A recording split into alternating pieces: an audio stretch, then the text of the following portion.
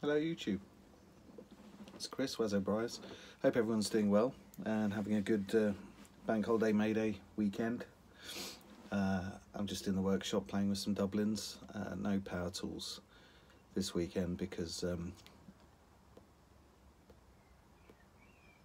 it's not the done thing to make a noise when everyone's trying to have a relaxing weekend. So just been finishing off some Dublins, or getting them close to finished, and just waiting for some oil to go off, and thought I'd do a video, show you them. I'm smoking capstan flake, same tin that was open the other week. Nearly finished it now, but it's been really nice to have some aged tobacco on the go. Definitely makes a difference, doesn't it? So yeah, smoking it in my own Dublin. So what have I got to show you? Well, I'm kind of stocking up for the Nottingham pipe show, as I've mentioned enough times probably now. But also doing my commissions. So a chap called Dominic in America wanted a Dublin, and he told me to go for it, do what I want to do, which was nice. So there's a stem material that I've had in stock for a while, and I've just never used it. So I thought I'd give it a go, and I quite like it. It's the Eldritch Cumberland Blue, but it's with white instead of black. So this is obviously the bluer end, but it's quite jazzy, and I've just stained it with a tan. I think you have to go with something that sort of complements the blue. So orangey colours and yellow colours complement blue, and I decided against the yellow because there's white in the stem. I just thought it would be a bit too much, so I've gone for the tan stain, and I'm really happy with how it turned out.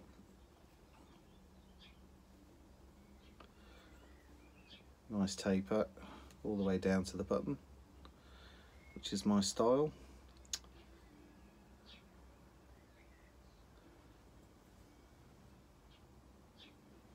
Yeah, so that's ready for him. On the road to making that for him, I started one, decided against the stem material for him.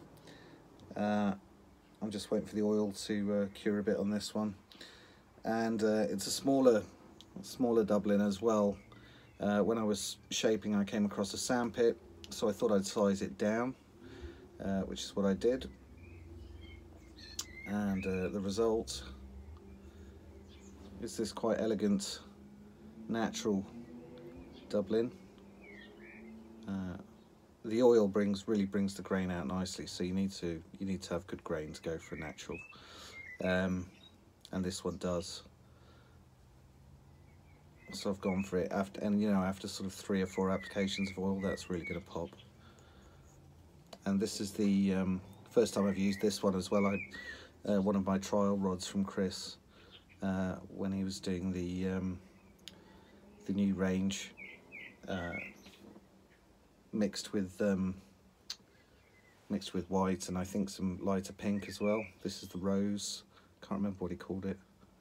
Someone will be able to tell me. But it's kind of cool, sort of semi-translucent. Really like it actually. And Dominic sort of said, "Oh, do you want me to buy the pink one as well?" And I sort of said, "Well, only if you like it." I'm sure I can sell it, and I'm building up a stock for the pipe show. So this one may well be at the pipe show.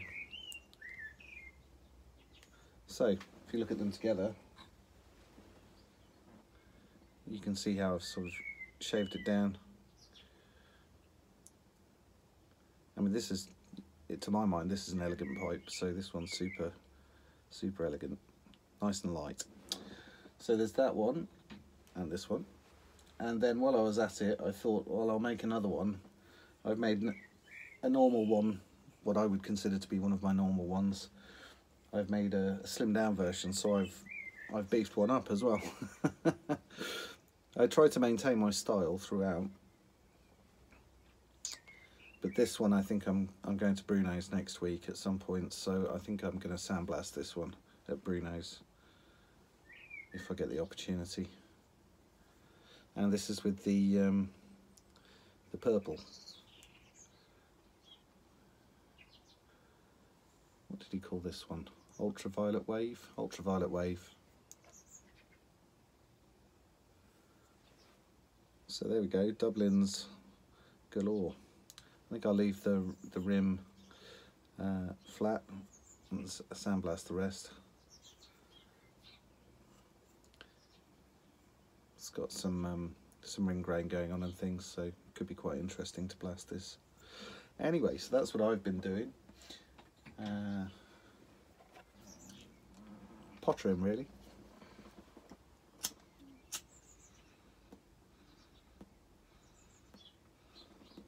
So I'll take some photos of that finished one, stick it up on my Facebook and my Instagram and everywhere that I usually post things. Kind of dismal and cloudy here, but still warm enough. I was chatting with Bruno the other night. He's having a great time at the Chicago Pipe Show. It seems to be a really good one for collectors, pipe smokers and pipe makers alike. It seems that it's a good one for sort of sales and orders.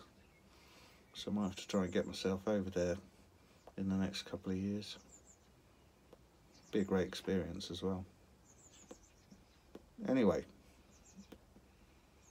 enjoy the rest of your weekend, and I'll be back in touch when I finish my next pipe. All the best then. Take care.